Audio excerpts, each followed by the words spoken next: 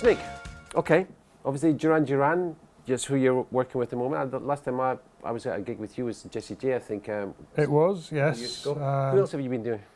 Well, I did Jessie for 3 years. Before that, Pet Shop Boys, Craig David, sort of all sorts of genres. Just round about the pop music-y, you're always in an arena or a stadium somewhere. Yeah, that sort of size. Shall we dive into the desk and have a look at your session? Yeah, let's do it. Show me how you lay your faders out. What have you done with your faders? Well, I've just actually, I got the desk very early on, so there were no multiple layouts, and I ended up just basically laying it out like a profile. Okay. On the profile, I always had my principals on the right-hand bank, so I've got my lead vocals and things that I need to spin in and out quickly, etc., etc. So that's always up. Yeah. And then I change banks on the left. Okay, so what have you got in the first bank? Drums? Drums, it's the usual thing. I do a lot of splitting of channels, so I've got my kick drum, which is split up into different versions of itself, if you like. Snare drum again as well, so I've got like a dirty snare, which has got sound zamp on it. Various different versions. Yeah, I can see you've got several snares here. Yeah, the snare top I've split in a lot of ways. You just Y-split in the patch bay. Y-split in the patch bay, soft. And then if you want it a bit more dirty, you throw up the dirty snare. And, you know, it's we want it brighter. I've got a brighter sort of version. Rather than digging into and storing it with snapshots or whatever. Yeah, I can just literally balance the tone of something with the faders. And you can change that each day then. It doesn't have to be stuck with the snapshots. If you want it dirty to be particularly dirty one day or depending on the room that you're in, you can...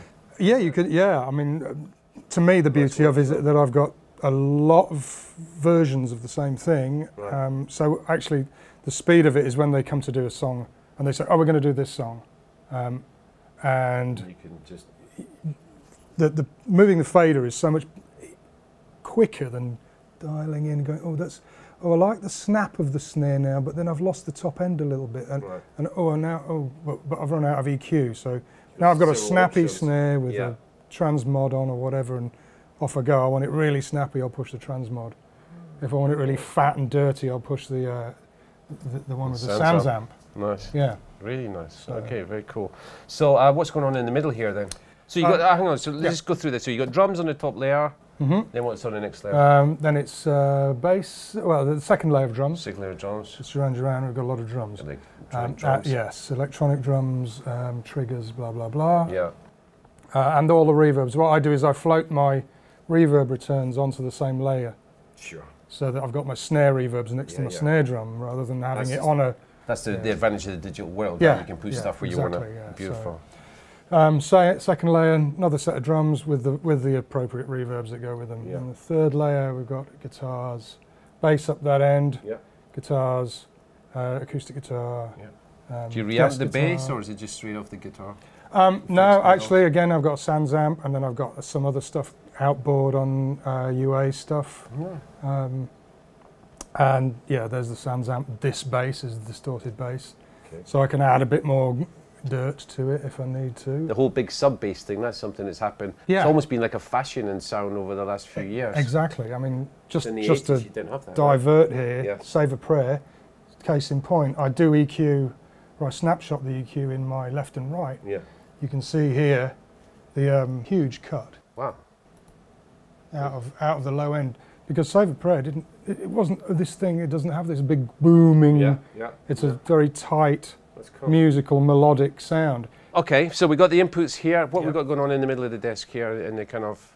so I mix mostly, I'll drop everything into VCAs and groups. So my way of thinking, I'm an old school guy, I put things into audio subgroups.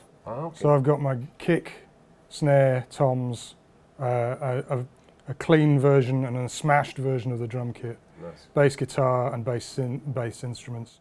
So now are you then processing all of these groups as well? Yeah, some of them do. So I've got a smashed version of the whole drum kit if I need to, and I can dirty up the whole kit. By smashed, for those at home, what do you mean by that? Limited, crunchy, dirty, top scythed off, View to a Kill, it's just a big, huge grate. kind of James Bond. Massive, great wall of reverb on the drums, and so that would be the big room sound that you want to lift out. Sure. Whereas Planet Earth, very pudgy little, none of that. No room, it's disco. Dry. You know. Why don't you pull up the lead vocal for us? Let's see what you're doing to the lead vocal. Okay, so this is Mr. Le Bon. The channel strip's sort of fairly standard. Yeah. I would say. A bit of EQ. A bit of EQ, not too much. A little bit low cut. He's got a big voice. I mean, this guy is hugely powerful. Yeah, really powerful. Okay.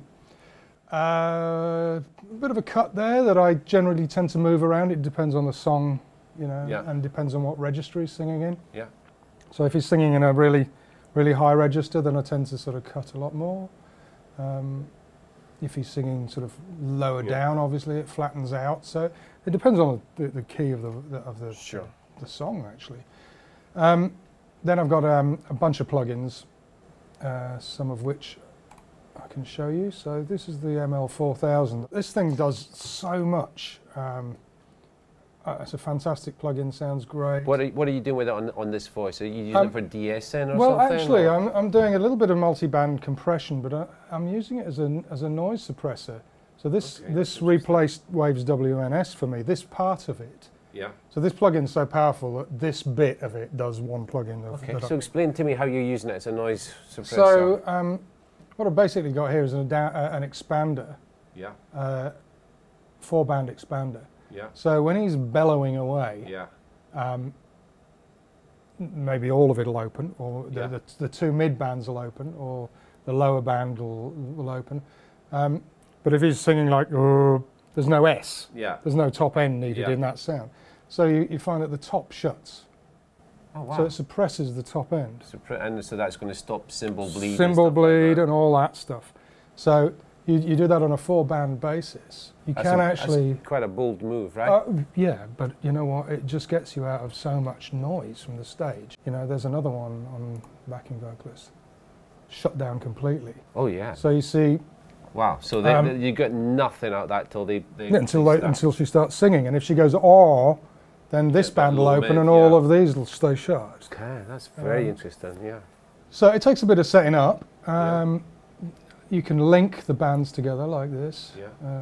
So you can see the thresholds moving around in all of the bands when this master. So the first thing is you've got your noise suppression, that's the first thing in the chain, and then the next thing? And then I've got the classic, you know, I was one of the first people that went out and bought a dynamic EQ by BSS, which I absolutely still love. 901? The 901, yeah, beautiful thing. I use that one a lot as well. And the AE400 pretty much does a lot of what that did. Sounds a little bit nicer. Well, you don't have all the wires, it doesn't overheat. Yeah. But it's a beautiful thing.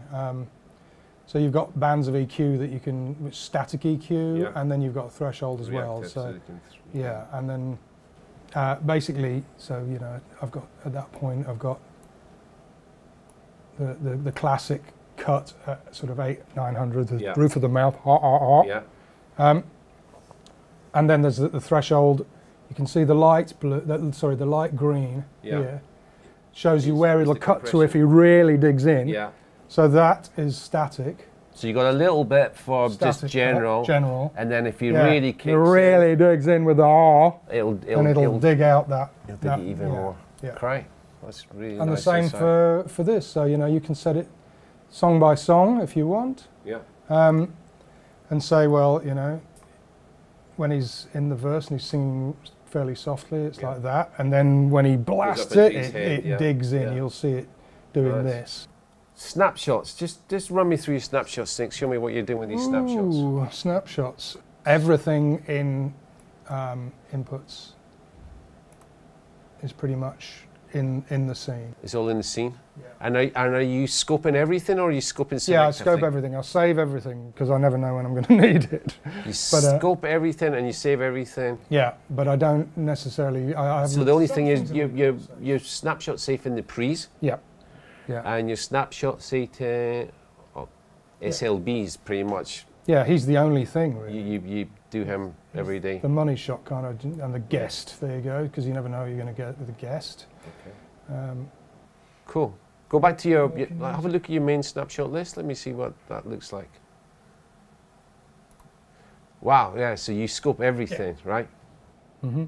So when you have to edit your snapshots, when you do have to do global snapshot edit, and you use the update or the edit, because obviously if you're scoping everything for every snapshot, you change one thing, you got to... I'm very much, I've done this so long that I tend to use more global things to fix problems. Okay.